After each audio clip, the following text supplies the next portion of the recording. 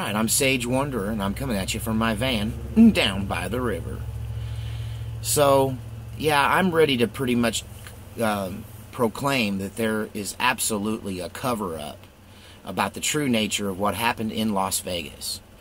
I think at this point, if you're still believing the ridiculous story that's the mainstream media and the authorities' story on this, that yeah, you're never going to be convinced of anything, even if we produced, another suspect who, had fingerprints and everything. You're just not going to believe any evidence, because a cover-up is obvious.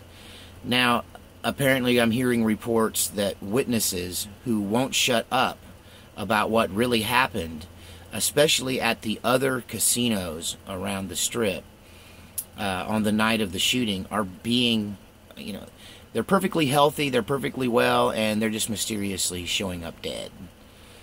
So this is very much akin to what happened to witnesses after the John F. Kennedy assassination and during that investigation.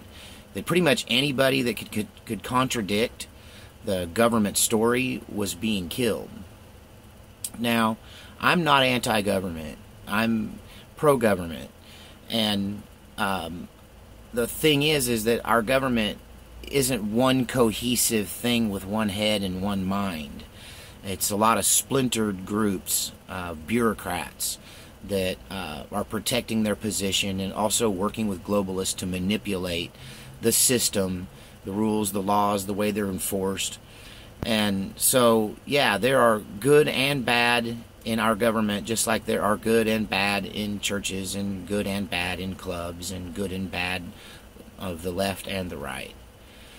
So, but it's perfectly clear to me that we're definitely experiencing a cover-up. These last couple of press conferences have really just been entirely geared at convincing you to accept the story with no evidence. They're not going to give you any more. This is the evidence. Go away now and do as we say.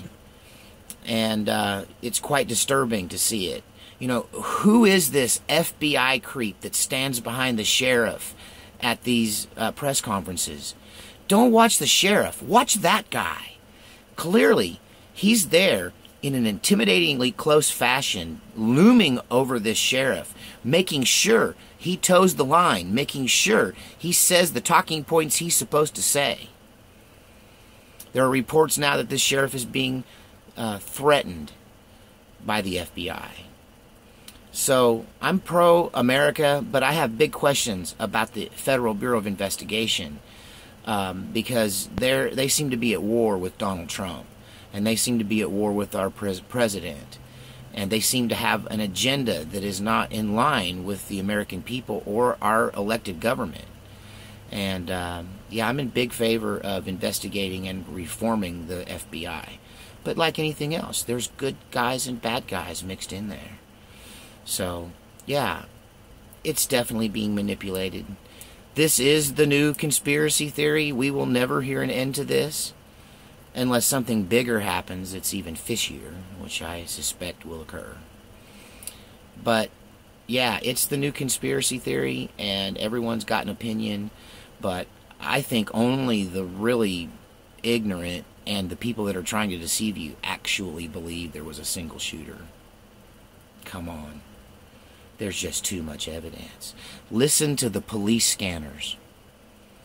You've got reports in multiple hotels of active gunmen on different floors of different hotels while this is all going on. Yeah, wake up and smell the coffee, America. Not much we can do about it. It is what it is. But, they can't silence us all. They can't make us stop talking about it any more than they could make us stop talking about JFK or 9/11. We're going to talk about this forever until the truth is known. And that may never happen.